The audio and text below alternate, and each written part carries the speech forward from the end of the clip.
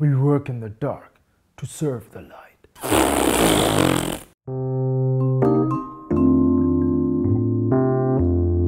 Greetings everyone, welcome to the Bucket List Reviews. My name is Gibran and this is the review of Assassin's Creed, the film adaptation of a popular video game by Ubisoft and stars big names like Michael Fassbender, Maya Courtier, and Jeremy Irons. Through a revolutionary technology that unlocks his genetic memories, Colm Lynch, played by Michael Fassbender, experiences the adventures of his ancestor, Aguilar, in the 5th century Spain. Colm discovers that he is a descendant from a mysterious secret society, the Assassins, and amasses incredible knowledge and skill to take on the oppressive and powerful Templar organization in the present day.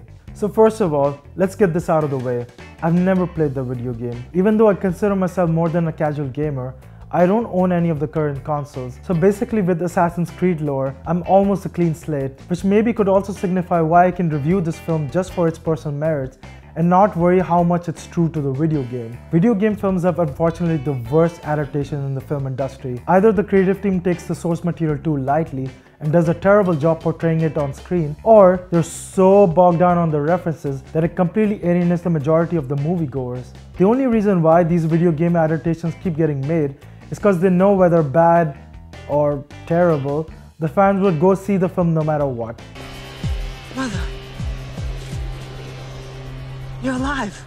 Too bad you will die. But since this project was being taken over by Michael Fassbender, who was producing and starring in it, this film clearly had the potential to be actually good. And being a big history buff myself, the storyline depicting the past through someone's memory always intrigued me, but the best way I can describe this film is, it hits all the check marks, but still fails at being a decent, coherent film. It starts off with an action sequence, then explosion, character development, then again action sequence, and a big finale at the end. Where this film clearly fails for me is having any depth to its content, so it's all pointless at the end of the day.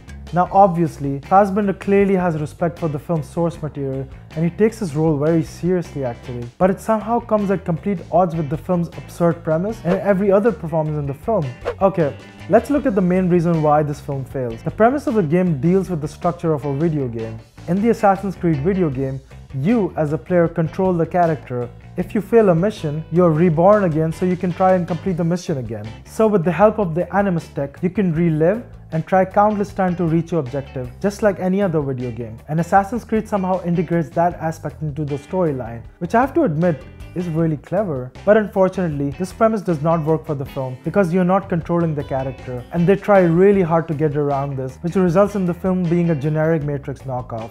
But even if you overcome its obvious flaw, the film just looks so bland, and to depict the city of Madrid as bland, that's really quite an accomplishment. The visuals are glossed with awful looking Instagram filter, and fight sequences are so poorly shot and edited, I really had no clue most of the time what was happening. Instead of focusing on the interesting 15th century Spain storyline, we spend almost 2/3 of the film in the sterile lab, having everything explained to Fassbender as to what's going on. There's way too much exposition for a supposedly action sci-fi film. None of the characters are worth spending time with. Maya Courtier and Jeremy Irons are mumbling through their lines just to collect their paycheck at the end of the day. And the film ends on such a dull conclusion, devoid of any tension. I can't even imagine a video game buff enjoying this film. And it's really sad, to be honest. Watching the first 5 minutes of the film, I really had high hopes for it and thought that this could perhaps be the one, but it's unfortunately devolved into a generic pile of shit that you'll likely forget right after you leave the cinema. Maybe there's a good video game film adaptation out there, but Assassin's Creed is certainly not it. And I'm going to give this film 1.5 stars out of 5. So, that was my review of Assassin's Creed. Write in the comment section below which video game adaptation you think is the best. And as always, like, subscribe to my channel, and until next time, ciao.